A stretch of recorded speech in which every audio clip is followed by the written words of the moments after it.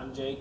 I'm a rising junior at Denver East High School, and my project is a self-balancing Segway. So this is my robot right here, my two motors and my balancing such.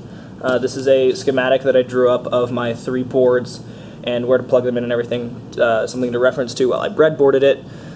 This one here, both of these, this is my motor driver. It's dual H bridge, meaning it can drive 2 motors at once, as you can see plugged in here. It drives motors and is connected to my microcontroller, which is a Teensy 3.1. It controls everything. It's a brain, and it connects straight to my computer via this USB cable. This is my IMU. It's a 9 degrees of freedom IMU, meaning it has a 3-axis accelerometer, a 3-axis gyro, and a 3-axis magnometer on it for heading. So that's what that does. It measures tilt and the direction of gravity and acceleration in order to later use that to make my robot balance. So this is my serial code. This is the code that reads my IMU values, specifically my magnometer and my accelerometer values. Those are on one IC chip. So it reads that one chip through this code and displays it in the serial monitor to show the direction of gravity and my heading in terms of north, south, east, and west magnetic. So this is my motor driving code. This is a test sketch that I wrote to test to make sure both my motors work.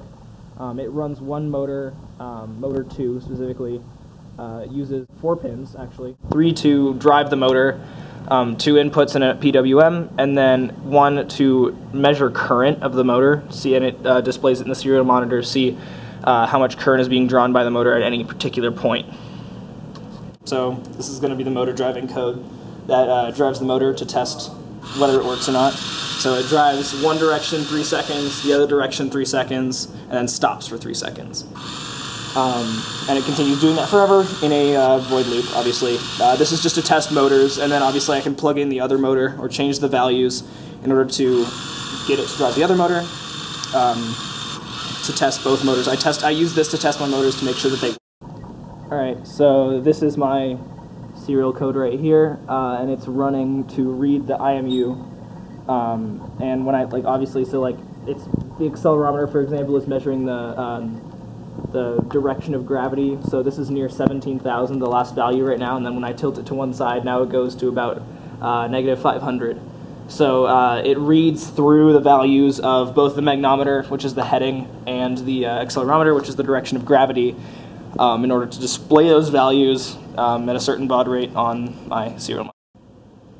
Alright, so some of the problems that I had with getting this stuff to work, I was originally going to use a Intel Edison, which is a microchip with an atom in it.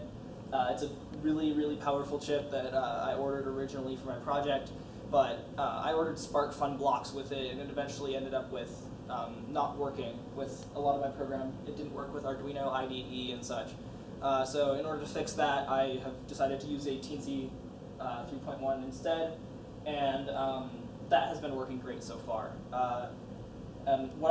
Some of the things I've learned, for example, I learned how to use a Teensy. I learned how to breadboard. I had not learned how to breadboard before. I hadn't soldered before either, so I learned how to solder. And I learned how to write some basic code to drive my motors and make them run and such. I learned how to do that. And then my next step in this process is probably going to be